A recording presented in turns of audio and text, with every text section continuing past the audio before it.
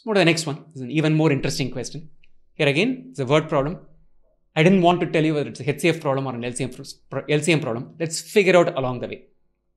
6 different sweet varieties of count. Various numbers are given. Let's not worry about it right now. They're ordered for an occasion.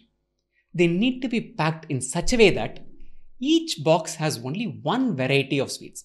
For example, let's say this is Rasagulla and this is Gulab Jamun, right? So if a box contains Rasagullas, it will contain only Rasagullas. You cannot mix sweets of different varieties in a box. That's a condition given. And the number of sweets in each box is the same. If box number 1 had 5, then box number 2 will also have 5. Box number 105 will also have 5. Every single box will have the same number of sweets.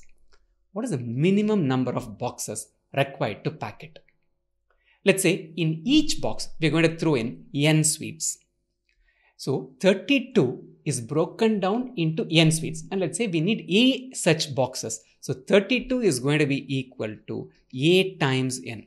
So there are n sweets going into the box. We need a such boxes to pack 32 sweets. It comes to 216. That box is also going to contain the same n number of sweets. But because we have a larger number of sweets here, the number of boxes that you'll require is going to be a different one. It's not going to be A, it's going to be a B. Quickly run through this. 136, number of sweets in the boxes n will require C boxes. Let's go for 88 is equal to n sweets in the box will require D boxes. 184 sweets will have n sweets in a box will require E number of boxes. And for 120, we'll have n sweets in the box and will require F number of boxes. As we did in the last question, n is a multiple of 32, 32 is a multiple of n, 216 is a multiple of n, 136 is a multiple of n, 88 is a multiple of n, 184 and 120 are also multiples of n, which means n is a factor of all of these numbers. N will divide all of these numbers. So n is a factor of all of these numbers. Now hold on for a minute. This 32 sweets, can I pack it as 4 sweets, number of sweets in a box and the number of boxes? 4 into 8 is a possibility. I can do 16 sweets in a box and have 2 boxes. I can pack 32 sweets in a box and have 1 box. As the number of sweets in the box increases, the number of boxes will go down. That's evident. We are looking for the minimum number of boxes, which means we need to find however many, what is the largest number of sweets that can go into each of these boxes. We realized n is a factor of all of these numbers. Now we need n to be as high a value as possible. N is a common factor to these numbers. If n takes its highest value, then n is equal to the HCF of all of these numbers. 32, 216, 136, 88, 184 and 120. We are not finding out n. N is a number of sweets in a box. What you are finally going to find out is the number of boxes. We'll come to that in a while. We'll first compute the number of sweets. Consolidate till this point in a printed form. All sweets need to be packed and each box has only one variety and all boxes contain the same number of sweets, which means that the number of sweets in each of the boxes is the HCF of all of these different values. Next step, let's find out the HCF. Let's start by prime factorizing these numbers. 32 prime factorizes as 2 power 5. 216 is a 6 cube. 6 is a 2 into 3. So 216 becomes 2 cube times 3 cube. Wherever something is not evident, just run through it this way. Pick this 216, divide it by 2 and run through the successive division. Where you know the answer, just go with it. 136. 136 is equal to 17 times 8. If you know your tables, it's going to be super easy for you. 88 is quite evident as 11 into 8, which is 11 times 2 cube. 184, 160 is divisible by 8. 184 should be divisible by 8, which is equal to 8 times 23, which is 2 cube times 23. Lastly, 120, certainly divisible by 8, which is 15 times 8, 15 times 2 cube. So prime factorized all these numbers. HCF is the product of the common primes. What are all the common primes? Is a 2 here, 2 here, 2, 2, 2. 2 is the only common prime among all of these numbers. 2 power 5, 2 cube, 2 cube, 2 cube, 2 cube, 2 cube. The lowest power of 2 among these numbers is a 3. So 2 cube is a HCF, 8 is a HCF. What did we say was a HCF?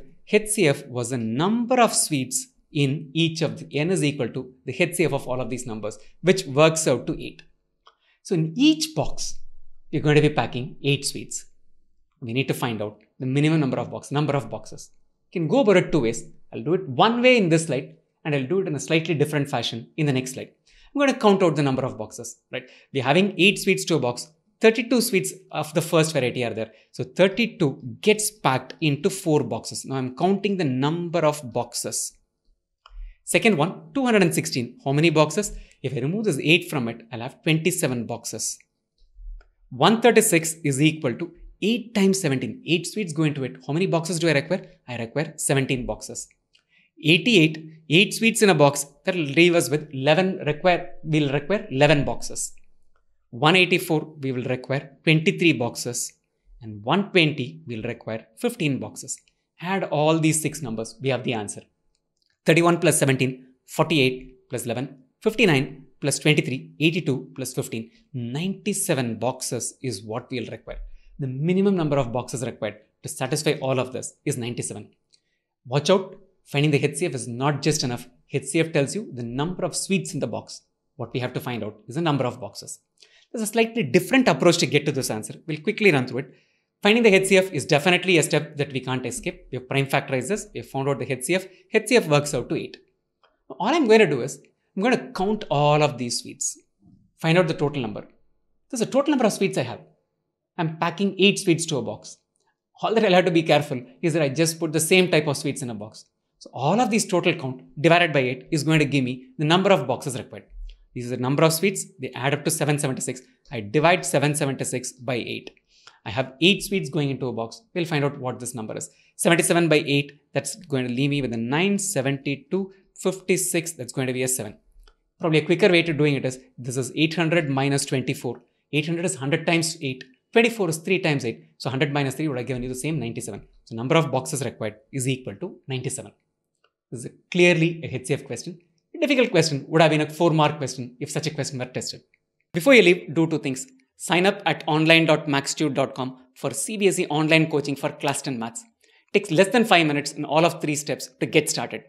And do one more thing. Subscribe to this channel, youtube.com/maxtute, and spread the word about this channel to your friends and classmates.